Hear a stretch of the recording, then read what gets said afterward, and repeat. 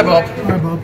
We were in here last week, I think it was, or the week before. We'd gone to somewhere. Last weekend when we went to the Brazilian Radicchio. Yes, okay. We're in a place called Oscar's. We saw the menu when we were here and we thought this looks really interesting.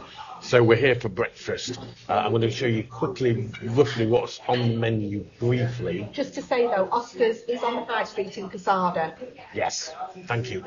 It's more like brunch than breakfast. Yeah, it is 12:30. I think I just put some large English. So they've got your usual, for breakfast items, your usual English breakfast, small English, large English, vegetarian, scrambled eggs, smoked salmon with scrambled eggs, beans on toast, poached eggs on toast, but also we've got eggs Benedict and eggs Royale. And the breakfast sandwiches, you can choose between thick cut bread, toasted sandwich, baguette or a soft roll. So they're quite a few choices, as well as things like American style pancakes, and then you've got things like tostadas, granola fruit bowls. You even got crumpets. Frozen clotted cream. Oh, yes. And then, I mean, it's quite nice in here. I'm just going to quick pan around, and you can actually see the kitchen. So it's an open kitchen, which is unusual, but quite. I like it when you can see into the kitchen. They've got nothing to hide. Yeah, you can see that quite often in.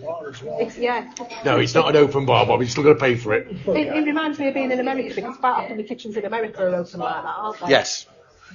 So we'll show you what we get. Let you know whether we think it's any good or not. But like Helen said, we're on the high street in Quesada. We don't venture here very often, but we saw this and thought it's worth a shout. Well, it were really nice. We've got some lovely seats outside, and we just sat and had a glass of wine last week, and it were really pleasant sat out there, weren't it? Yes. So, people watching. Yeah.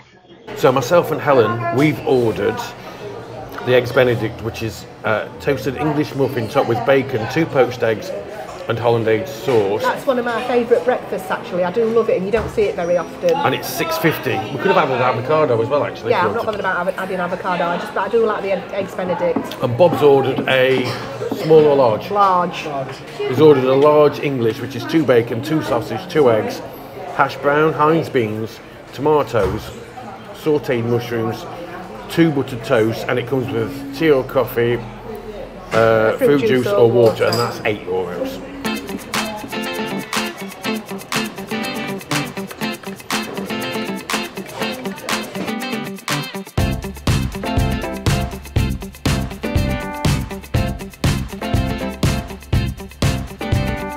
Bob's large breakfast.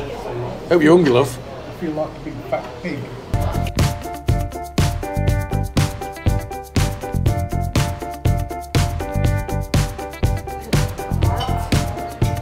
This is our eggs Benedict.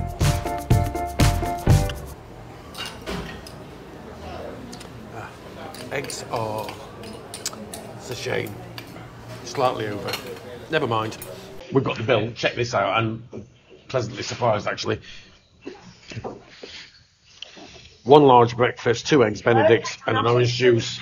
Grand total of $22.80. For me, that was Billy bargain. I'd definitely come back. Shame that the egg yolks were not running. I think that might be my first ever eggs Benedict. I enjoyed that. Yeah, I love eggs Benedict. They were really tasty, really nice. Like I said, just a shame that the yolk weren't running, but I can live with that. It was lovely. I like breakfast, it's too large. I ended up using the toast, or a slice of the toast. We did. But the rest of it was really good. We did think it looked quite big. Yeah. In fact, it was too big to fit on the plate. Every time I moved something, the toast dropped onto the table. Hopefully you heard that, so yeah, definitely come back again. I think he will, because I've listened into him. Oh yeah, be advised, it is cash only at the minute, just in case, so that you don't get caught out. Don't forget, if you look here, you'll see a video that might be of interest. If you look here, there's a playlist, and over on my mug, you'll find a subscribe button. Thanks a lot, see you soon, bye.